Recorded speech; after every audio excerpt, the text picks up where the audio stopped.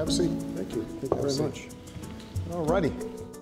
Is the United States more racially divided than it was when you took office 6 years ago, Mr. President? No, I actually think that it's probably, in its day-to-day interactions, less racially divided, but I actually think that the issue has surfaced in a way that probably is healthy. I mean, the issue of police and communities of color being mistrustful of each other is hardly new. That dates back a long time.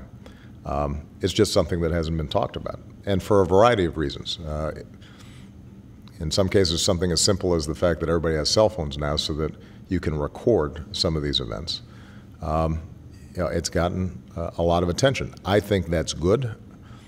I think it then points to our ability to solve these problems. It's understandable that polls might say, that race relations have gotten worse, because when it's in the news, and you see something like Ferguson or the Garner case in New York, then it attracts attention. But I assure you, from the perspective of African Americans or Latinos in poor communities who have been dealing with this all their lives, they wouldn't suggest somehow that it's worse now than it was 10, 15, or 20 years ago.